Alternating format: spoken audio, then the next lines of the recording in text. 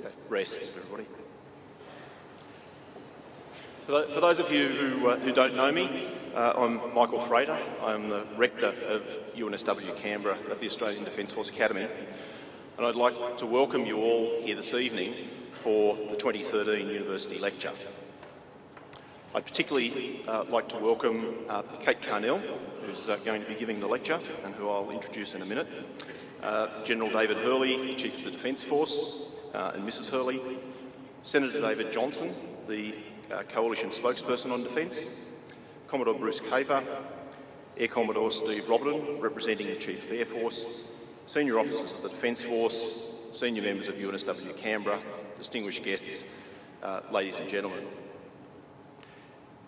These lectures now have been running for 12 years, and their aim is to inform officer cadets and midshipmen about issues and concepts that are not a formal part of their academic curricula. And they therefore play an integral role in providing a broader understanding of the world and the important issues of the day. We invite speakers that will motivate, inspire, and hopefully even challenge the way you think about the broader social and political environment and your role in it. As future leaders of the Australian Defence Force, exposure to these ideas will expand the breadth of your intellectual viewpoint and assist you in developing as a leader and as a person. With this in mind, it's my great pleasure to welcome our distinguished speaker this evening, Ms Kate Carnell. Kate Carnell was appointed Chief Executive Officer at Beyondblue in 2012 and has been a Director of Beyondblue since 2008. Beyondblue is a national, independent, not-for-profit organisation working to address issues associated with depression and anxiety. Previously, Ms Carnell was CEO of the Australian Food and Grocery Council and the Australian General Practice Network and is a pharmacist by profession.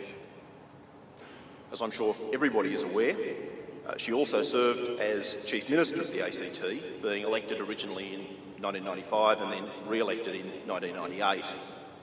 And for the sports fans among you, I think it's fair to say that we should think of her as the mother of Bruce Stadium as we now know it. Ms Carnell was appointed as an officer in the Order of Australia in 2006 for her services to the community through contributions to economic development and the medical sector. This evening, she will present a lecture entitled The 3 E's of Leadership: Enthusiasm, Empathy and Ethics, and will share with us the major leadership lessons that she has learned over the years and the importance of people skills and the ability to motivate people to their full potential. Would you please join with me in welcoming Kate Carnell.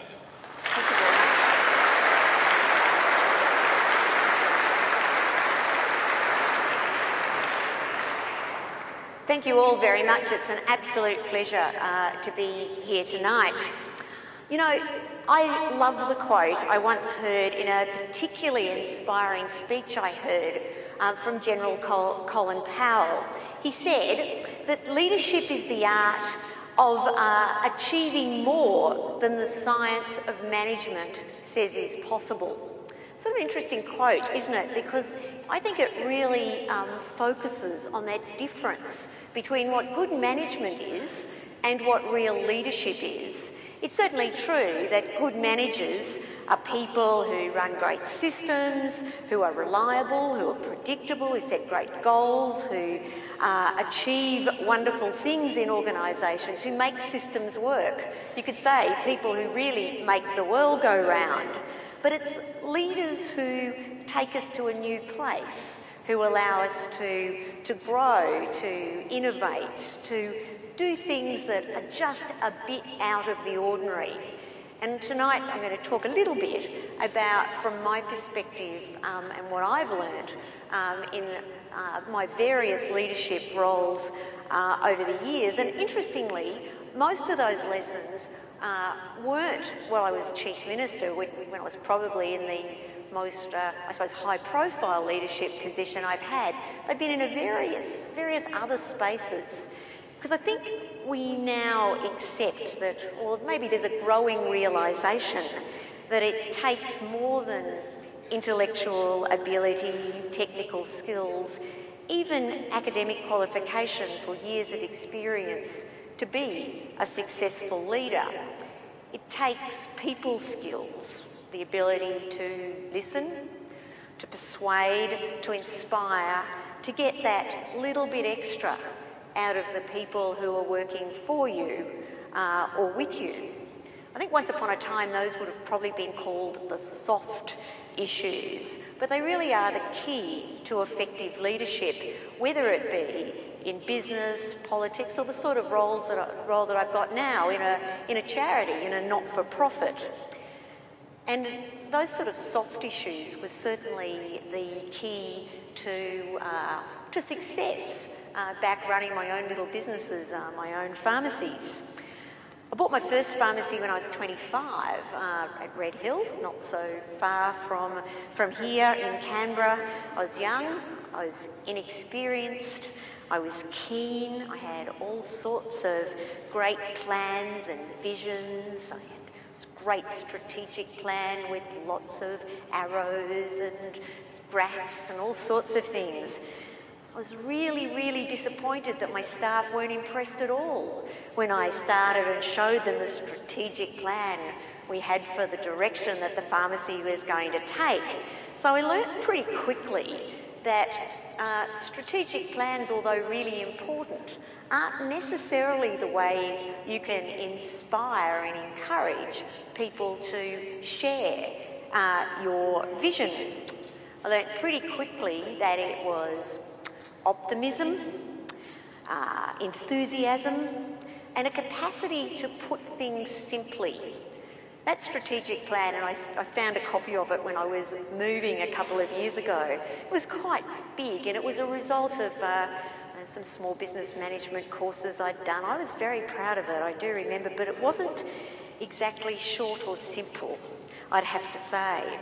I learnt quickly in my pharmacy that my mood affected my staff's mood, even my customers' mood as well. So if I came in, very down in the mouth, if I came in after a big night out, and there might have been one of those back when I was 25, it wasn't terribly long until the staff were in exactly the same place, with the same, I suppose, lack of enthusiasm, with the same pessimism.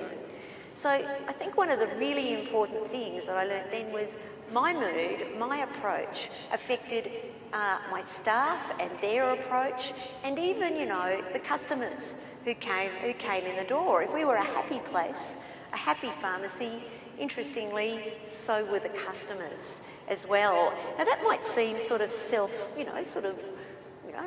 yeah, what else did you expect? Well, I didn't expect it to be quite as dramatic as it was.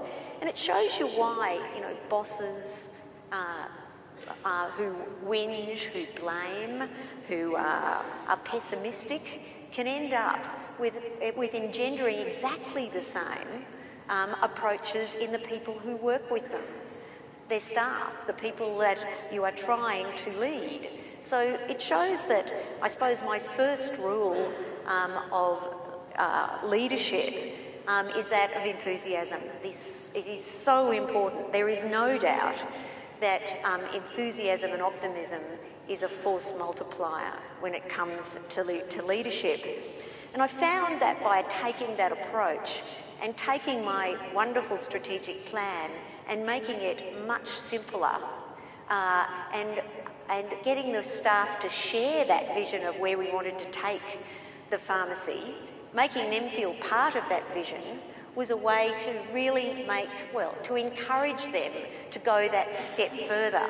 So what were we trying to do? We were going to be the best pharmacy in Canberra. We were going to focus on prevention and early intervention, all sorts of really exciting things. They might have seemed way out there. How could we do that at little old Red Hill? But it was a vision. We did share it, and I'd have to say we tripled the turnover of that pharmacy. We did a whole lot of really exciting things together. And I really remember that, I suppose, experience as being fundamental to the approach that I took when I ended up in politics. Those of you, in fact all of you, live in Canberra, you would know that Canberra isn't exactly a traditional Liberal town, to put it mildly. So when I stood as Chief Minister in 1995, nobody particularly expected us to win.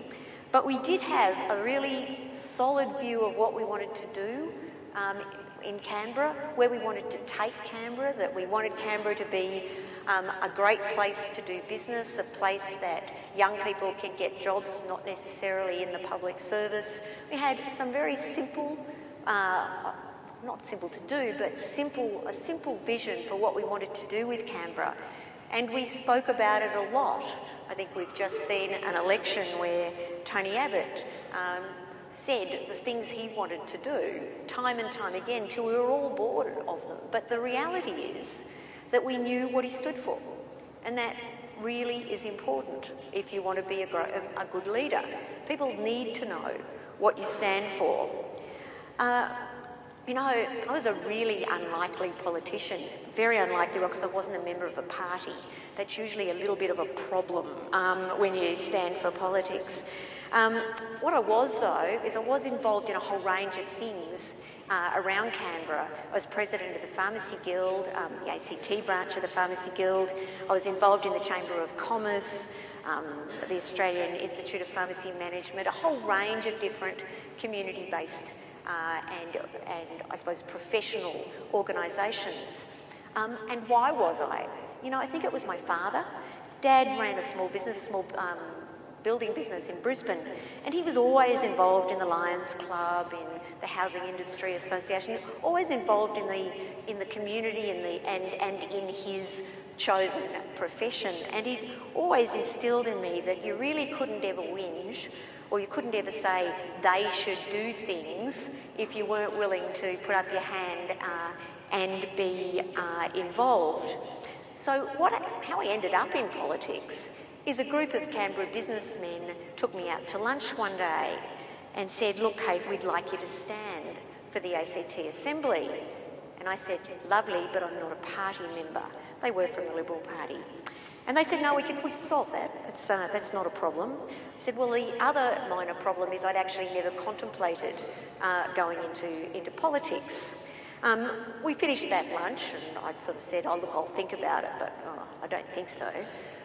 They came back to me a couple of weeks later and said, look, we were at a rally that you ran last week, they said.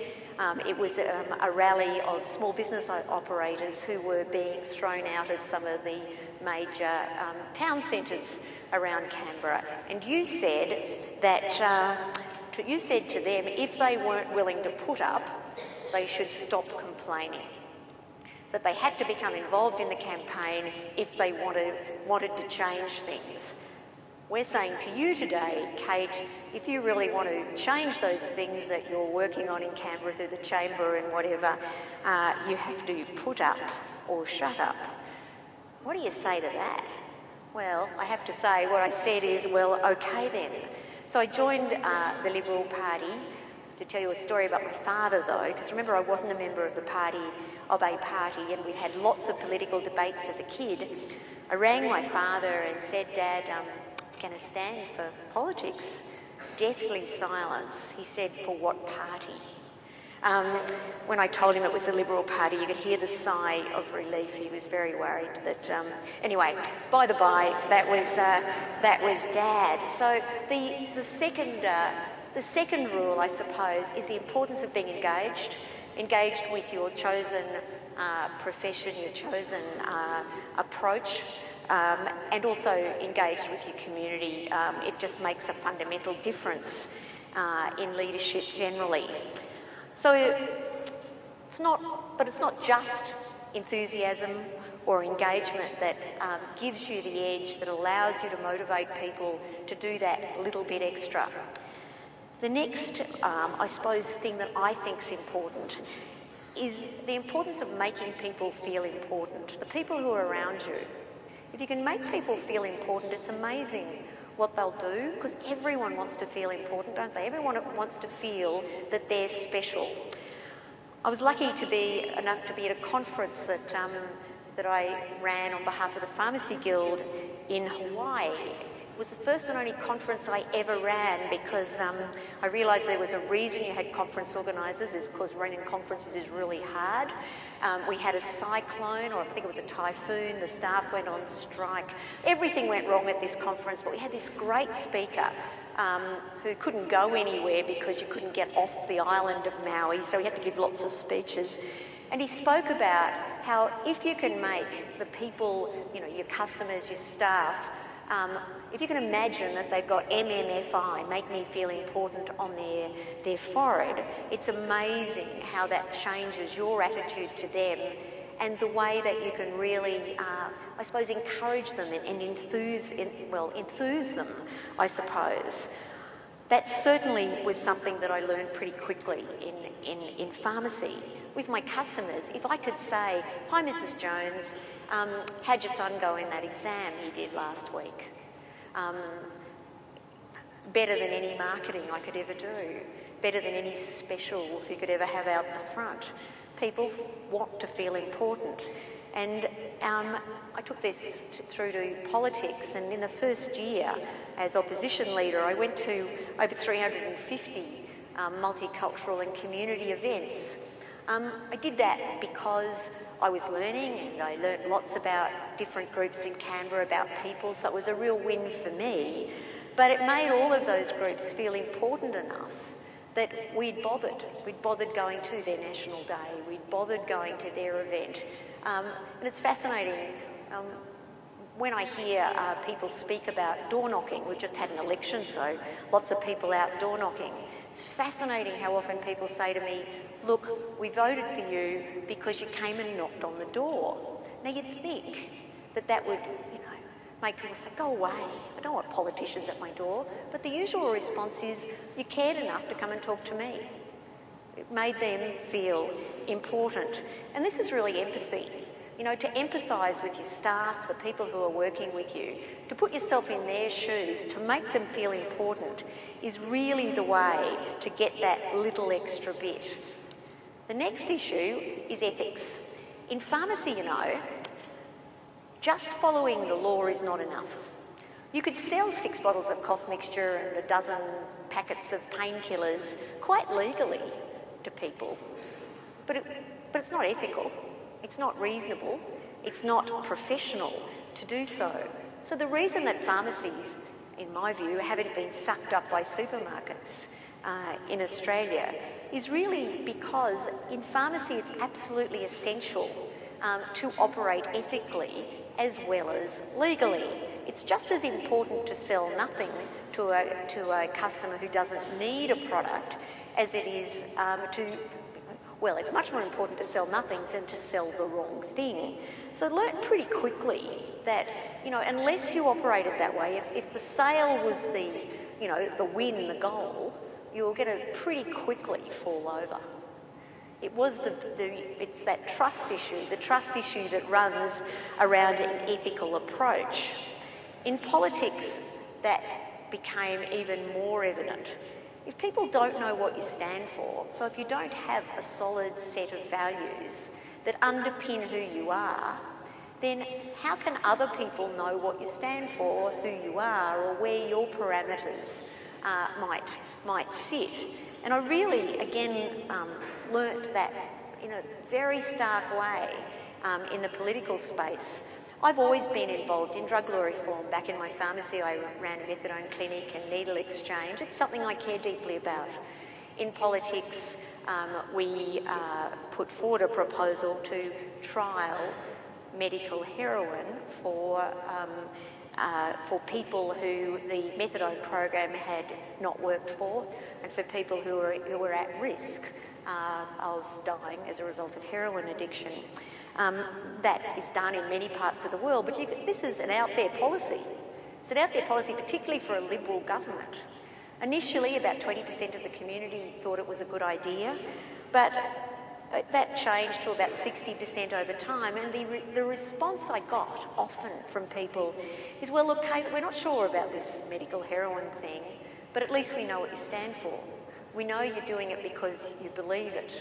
We know you've done the research, you've done the hard yards." So even when people don't quite I suppose, share your values or your ethical base, if they know that's what you stand for, it's amazing how far that goes. And, you know, in the political space, if you think about John Howard, many people now talk about John Howard as one of the great prime ministers that Australia's had. And the reason often is we knew exactly what he stood for.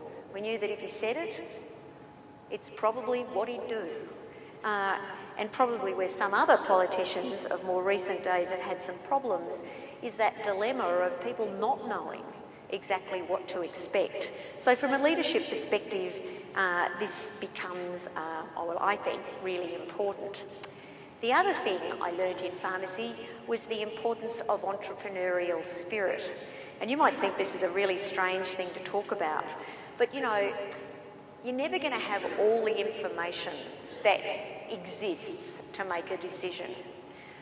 On a number of occasions back in pharmacy, I was looking at expanding into new pharmacies, and I did that. But in one particular case, there was a really great opportunity coming up. I was doing research, putting together the business plan, all those sorts of things. But you know what happened? I just kept on thinking there's just a bit more information. I know it's a really good idea, but there's a bit more information. We just need to do a bit more work. And guess what? Somebody else picked up that pharmacy, and it turned out to be one of the best in Canberra. So it's an absolute truth that in leadership you have to be willing to take a punt sometimes. You can get around about 80%, I reckon, of the information, but when your gut tells you, okay, this is the right thing to do, you have to be able to trust your gut. And probably that's the difference between a good manager and a leader. A manager will look at following systems, making sure it's right, avoiding risk, and a leader will know when to take the punt, when to take that next, I suppose, scenario. Or that next plunge, maybe. So the things I've gone through, from my perspective about leadership, are what you might call the 5 E's of management, and that's enthusiasm, engagement, empathy, make me feel important, ethics, and entrepreneurial spirit. But there's also one other E that I really learned in politics, and that's enemies. And not enemies in politics so much, but the fact that you've got to understand in leadership you can't make everyone happy. Making tough decisions means some people aren't going to like you. So you can't be friends with everybody. There are going to be people who are going to find the things that you've done, difficult. I suppose it means that really the story is being responsible, taking control, sometimes means pissing people off, really. And you have to take that on board. It's part of leadership. I wanted to spend the last 5 or 10 minutes talking about what I've done since politics. One of the things I learnt after politics, the first job I took was a great job, really loved it, but I wasn't passionate about it. Just, great job, but just wasn't me. I learnt after that it's really important to be passionate about what you're doing every day. You're at work too often to do something that's not fun, that's not something that you really believe, that motivates you. So since then, and you heard a bit of the sorts of things I've been doing since politics, but now I'm in my absolute passion job. That's as CEO of Beyondblue. The reason it's my passion job is because almost every single one of us is affected in some way by mental health issues. The statistics are quite dramatic. Today in Australia, 1 million people will be living with depression, about 2.4 million people with an anxiety disorder. 1 in 5 of us will experience depression or anxiety or a mental health issue at some stage during our life. So it means every single family, every single workplace, every single pharmacy, leadership group, whatever, will have people who are struggling in them. Yesterday was International Suicide Prevention Day. You know, in Australia, 44 people die every week as a result of suicide. 33 of those are men, and the majority of them are in the peak of their working years, and that's in the 25 to 50 space, although a good percentage still as younger people as well. That's double the number of people who die on our roads. 80% of those people who die as a result of suicide were experiencing depression, usually untreated depression, at the time of their deaths. So that's at one end of the scale, and you know, that's a tragedy. You know, every death is a tragedy, but death by suicide affects family, it affects workplaces, it affects all of us. It's something that, well, for me, matters a lot. So why do so many people not get the help they need? With men, that's around about 60%, even higher in some particular groups, of men who don't get help or don't get support, or experiencing symptoms of depression or anxiety but don't get the support they need. Women are a bit better, although we're not wonderful, but it's around about 50% of women do get the help they need, 50% don't. So men are less likely to put up their hand and say, hey, I'm struggling a bit. And why is that the case? Well, there's still an awful lot of stigma around depression and anxiety, isn't there? There shouldn't be, because depression and anxiety are just illnesses like diabetes or cardiovascular disease or arthritis. They need to be treated the same way. If you had diabetes, you wouldn't say, I'm tough, I'll just pull up my socks and soldier on, would you, really? You'd go and get treatment. You'd go on a proper diet. You'd do all the things you needed to do to manage your diabetes. Similarly with cardiovascular disease, similarly with asthma or other chronic conditions. We still, unfortunately, have a view, at least in some circumstances, where mental health issues are somehow different. They're not. If you're experiencing the symptoms of depression or anxiety, the important thing to do is to get some support. Treatment's available, and by the way, it works. It works lots better if you get treatment early. If you wait till crisis time, it just takes that much more time, more difficulty in getting to that recovery space. So what is depression?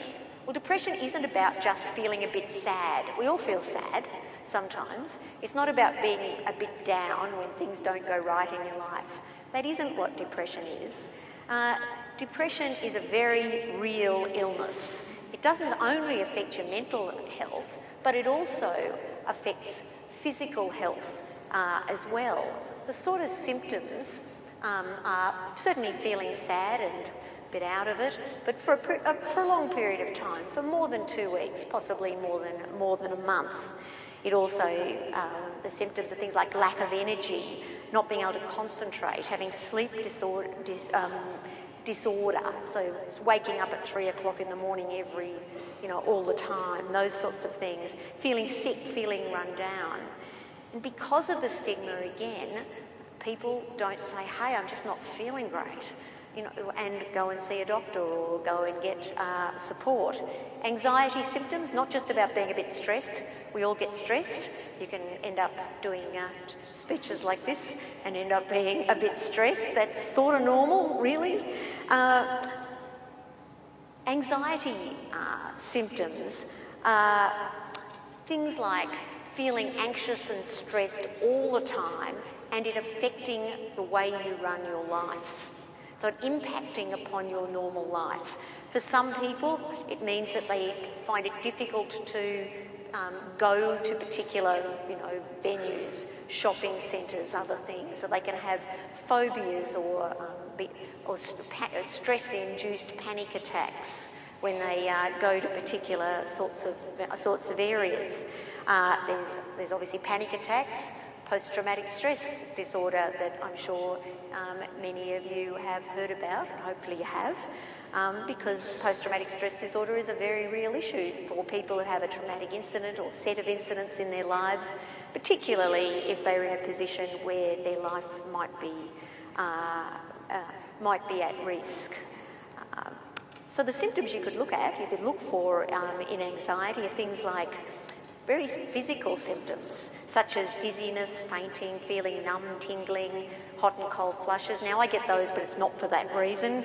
Sorry, you're all too young to know. Racing heart, a whole range of those sorts of issues. And you know, in the research Beyondblue's done, what we found is people think often that anxiety symptoms are just part of their personality. You know, just part of what I'm like. I've always got stomach cramps and felt nausea, you know, when I've had to do particular things. You know, Monday mornings I've always felt horrible. You don't have to feel like that. This is absolutely treatable. But with no treatment, it can become a very, very real issue. So I've now given you a bit of a rundown of what anxiety looks like, what depression looks like, the fact that these conditions are very, very common. So in this room today, there will be a lot of people, or a number of people, who are experiencing those symptoms today. And amongst your friends, colleagues and family, there'll be a range of people who are in that space. It is normal, because that's what that's what we as human beings actually look like. What isn't normal is not getting the treatment that we need. So I'd like to leave you with a challenge. And that challenge is, you know, you are going to be, you know, some of the cream of leaders in this country, you know, over the next generation. It's absolutely essential you look after yourselves. Problem with lots of us, alpha male, alpha female, people, talented people like you, is that we often forget about our own health, particularly our own mental health. It's absolutely fundamental, if you're going to be the leader that you have the potential to be, that you have your own both physical and mental health in the right space. What do you need to do that? You need to know the symptoms of depression and anxiety. You need to get help if you need it. You need to have a solid underpinning set of values that you are comfortable with, because it sort of just anchors your life. And you do need to get the work-life balance right. If you don't, if it just becomes all about work and you forget about family or the other things that are so important in getting that balance right, at the end of the day it will impact upon your capacity to get that extra bit out of those people that you will lead at some stage in your lives. So great leaders are people who also have a very definite focus on staying healthy, particularly staying mentally healthy. Thought I'd leave you with just a quick story. It's a real story. A few years ago, in fact, quite a few years ago now, two of my best friends were academics at ANU. We had children that were similar age. They were both, one was a professor of physics and one was a professor of mathematics. Great at dinner parties. Actually, they were really great at dinner parties, even if they, you know, were a professor of pure maths. But anyway, by the by, they both ended up with postings to the University of San Diego in the US. So off they went with the family to San Diego, and their daughter, Sal, went with them. Sal was just going to university at that stage, and it's an interesting scenario in the US, but it seems that you always go to college a very long way away from your parents. don't know about that, but that just seems to be a US sort of thing to do. Anyway, Sal went to university in Salt Lake City, and I got a phone call from my friend early one morning, very early, because she was in the US, absolutely beside herself, in tears. And she said, she told me that she'd just got an email from Sal. And the email read, and I just happened to have it with me, it said, "Dear Mum and Dad, please don't worry, but the dormitory's burnt down, but it's okay because I've moved in with the groundkeeper, a guy called Hal. He's got quite a lot of tattoos. He doesn't bathe too often, but we're getting on really well. Love, Sal. P.S. I think I'm pregnant." Now, my friend was pretty worried about this, and she, as you can see, was a bit beside herself about this problem. We had a long talk, and, you know, possibly, she said, "Look, Sal's not answering a mobile, I've sent her SMSs, nothing's happening. I'm going to have to hop on the plane tomorrow morning. As soon as I can get a plane to Salt Lake City, I'm going to have to hop on the plane and go and see her. There's nothing else for it." I said, "Oh, okay, that sounds like a reasonable approach." My friend rang me back about 2 hours later, absolutely so happy. Haven't ever heard her so happy. She said, "Kate, it's okay. I've just got an email from Sal, and she says, 'Dear Mum, it's okay, the dormitory didn't burn down. I haven't moved in with Hal, and I'm not pregnant, but I did fail mathematics, and I wanted you to put it in the right perspective.'" So I'll leave you with the view that, you know, perspective's a pretty important thing, isn't it? And getting that balance right, making sure that you keep your life in perspective, keep focused on what's important to you, your values, your future, not somebody else's, is fundamental to good leadership. Thank you very much.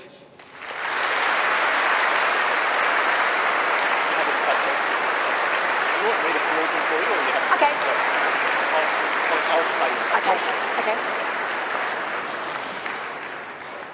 So Kate Carnell's happy to take questions. I believe we have a roving microphone. Can I ask you to... excellent. Can I ask you to speak into that, please?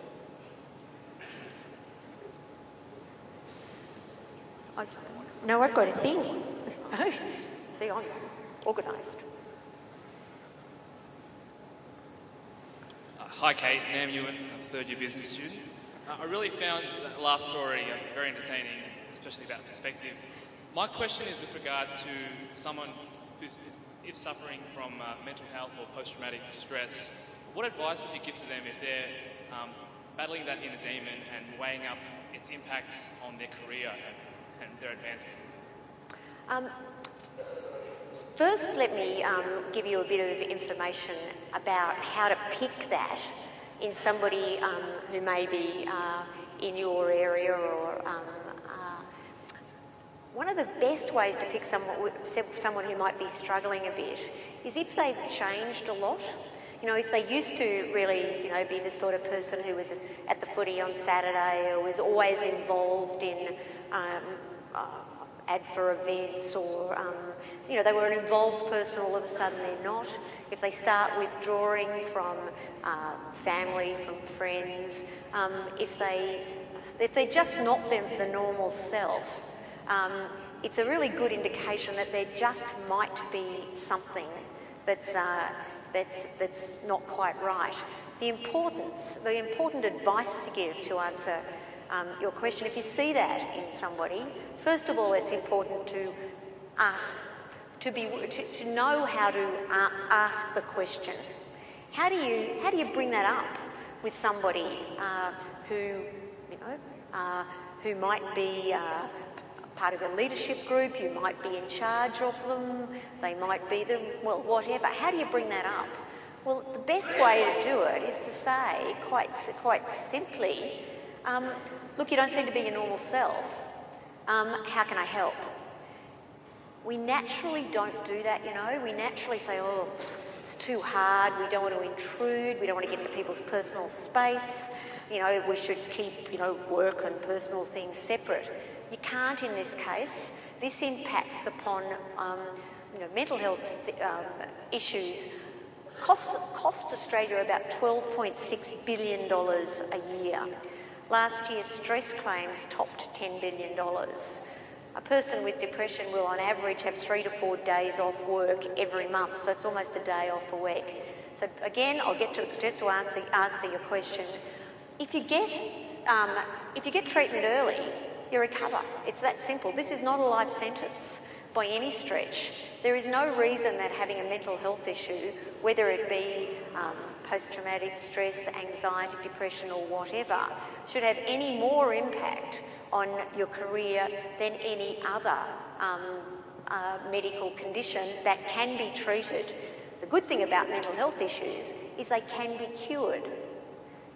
For people who may have type 2 diabetes or a range of other things, that might not be the case. They may be dealing with it for their whole lives. This is curable. So the message is, get support, get help.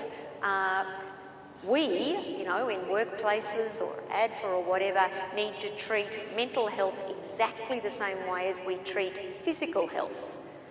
So as leaders, we've got to make that clear. For us, mental health issues are identical to physical health issues, and we will treat them the same way all the time. So the message is get help early, because if you do, you'll recover, and it won't affect your ongoing career in most cases. Look, there's going to be scenarios where that's not the case, where the stress or the mental health issues is related to the actual job or the career. It's just something that's not right for you. If that's the case, as I said, don't do something you're not passionate about. Life's too short. Go and find something you are.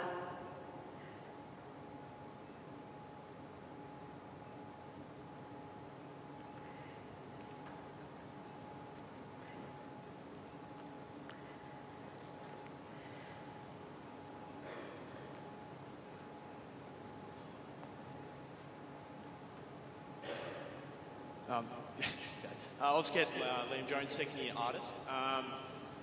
As an ex-politician, you've talked extensively about values.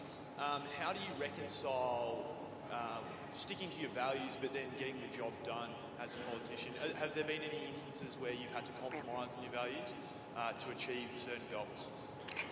Look, it's a really good question, because I think most people perceive that politicians compromise values all the time.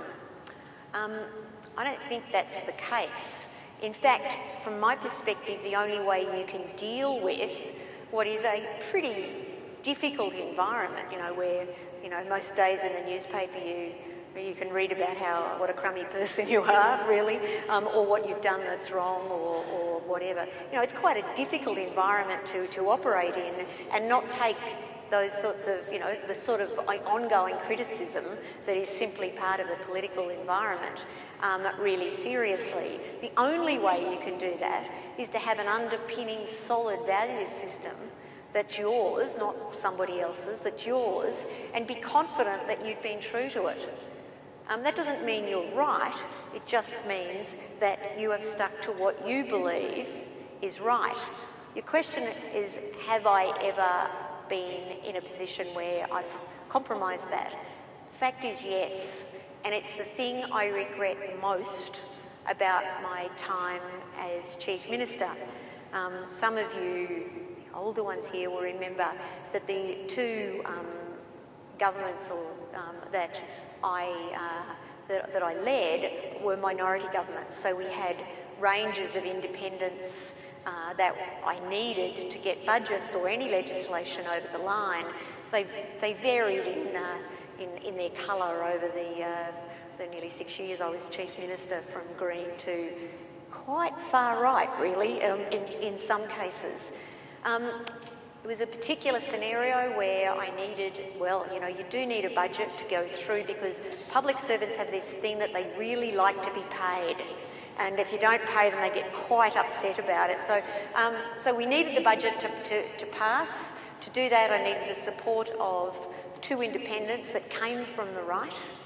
For those of you who remember, Dave Rugendijk and Paul Osborne, The Greens were never going to support us, and the Labor Party were going to oppose the budget. So I needed the two of them. Their trade-off was they wanted me to make it much more difficult for women in the ACT to get an abortion. I am very pro-choice personally. That's what I believe.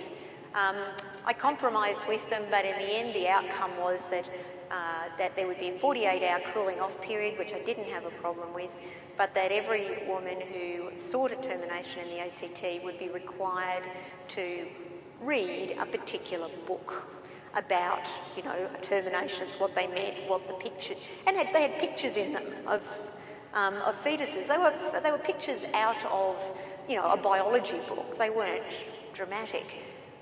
I agreed to do that. I should have let them take my budget down. In the end, I am ashamed that I did that. Because I don't believe it was the right thing to do, it was a compromise. But from my perspective, it was not the right thing to do. So I shouldn't have done it, regardless of whether it was the right thing to do or it wasn't. I think it was wrong. So I still see that as a mistake. If you compromise your values, it usually is. It's not about right or wrong. It's about if you compromise your values, what's the base? You know, what's the base of decision making? What's the base of your sense of self? There isn't one, really. So there's one last question then. Yep, just in regards to the people that may have depression, you're saying that there's a very likely chance of people within the room having depression. I'm not sure if you're aware of the medical system, but as we handle weapons and we do currency on them, saying that you have depression or have, say, a suicidal ideations or anything like that may affect your career, very likely. The people within this room are more likely to keep it quiet. I was just wondering what you have to say to those people that might have those thoughts and think it is a career, possibly a career ender. What do you have to say to them regarding processes or things they can do to help? Well, it's interesting you say that because I had a meeting with Robin Walker not too long ago about this exact issue. She assured me that that wasn't the case. That, you know, people who seek treatment for depression and anxiety will not have their career affected. Except that I was seeing her for that purpose, because we get feedback that the reason that people in the Defence Force don't put up their hand is they're worried about their career. She assures me that that's not the case, so I take her word for that. Thanks. Cool.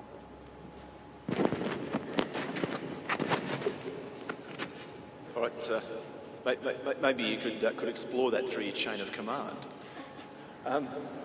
What I'd like to do now before we wrap up is to call on Senator Johnson to deliver a vote of thanks.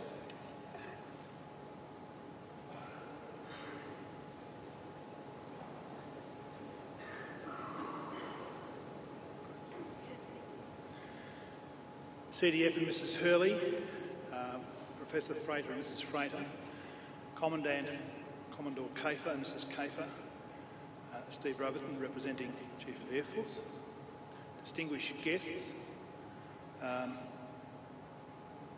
members of ADFA. We have been very privileged tonight to hear from someone who is the epitome of what we would all want as a role model. As young people, we seek to visualise the sort of person who encapsulates the values of doing your very best at all times, of being honest, of disclosing respect and providing a fair go for all. As a Liberal, Kate, I can say I've been in awe of you for a long, long time, being the Chief Minister in the ACT from 95 to 2000. Enough of the politics. Many of you don't know that there have been very significant highs and very significant lows in Kate's very successful life, and she's been very honest with us all tonight, and I think The honesty has been something we can all take away from here and look at and see and seek to emulate. In politics and in public life, honesty is a very difficult thing to find, but you've seen it here tonight. Can I say that she's obviously founded her success on a great deal of respect to her fellow travellers, to the people here in the ACT. That also is something we can take away with us. And in her role as being the CEO of Beyondblue, and many parliamentarians deal with mental illness, anxiety issues, depression, intellectual disability as a primary constituency issue. Having Kate in such an important position, being able to produce these really crucial issues in our community, bring them to the surface and advocate for them so magnificently is something that I think says a lot about the quality of our country. The last thing I want to say about Kate is that she brings a further E to the equation: experience. As young people, and as I look out upon all of you here tonight, it is very hard to see, to observe, to learn from experience. Some of you will learn very difficult lessons from experience. But as I say, the mind's eye picture, the role model of experience talking to you tonight has been a very, very significant, positive and valuable thing. Kate, I wish you very well on behalf of all of us here tonight. Beyondblue is a really important institution. I wish you well in the future and more power and strength to you. Thank you for talking to us tonight.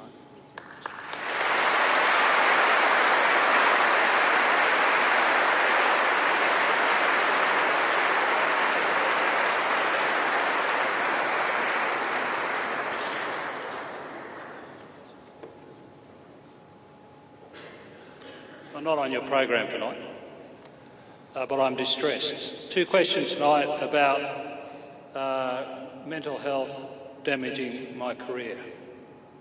If any of you walk out of this institution in 2 or 3 years' time to lead soldiers, sailors and airmen in the ADF, and you walk out with the view that having a mental illness is bad for your career, then we are lost as an organisation. We are lost. There's no part of any performance report that the ADF puts out that says, is this person being treated for a mental illness? Your job will be to identify people who are and bring them to help, not to sit on the sideline. Have a think about it.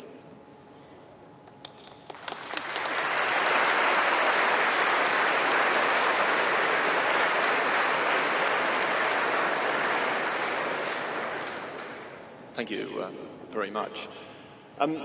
That's the end of the formalities for this evening. Could I just ask people to remain seated while the official party leaves?